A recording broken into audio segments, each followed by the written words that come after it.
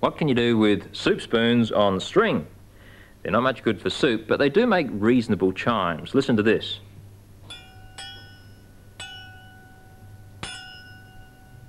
A thin tinkling sound. However, if I put the ends of the strings next to my ears, see if you notice any difference. You ready?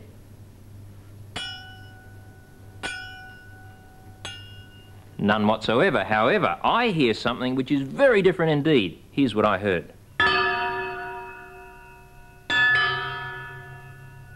I really did. Sounds like church bells, doesn't it?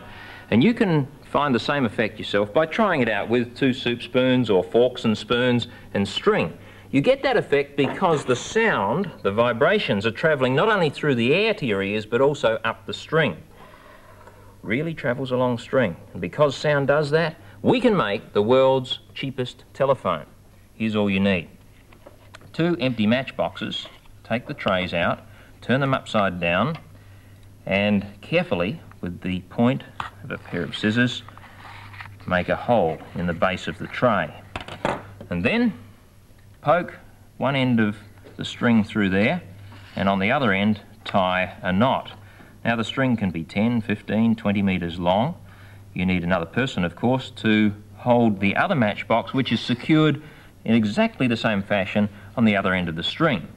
You talk into one end, the sound travels along the string, the other person hears at the other matchbox, and then the other person can talk back to you by putting the mouth there, and you put your ear here. It really works provided the string is kept tight. You don't get much volume. If you want more volume, you need a larger container, such as a tin can, plastic drinking cup, or a butter container. Well, I have another telephone here, string telephone, using butter containers. Rob, would you like to take that one over to the other side of the studio? And I'll take this one here and we'll test it out and see if it really works. The important thing is to make sure that the string is really tight. Rob, can you hear me?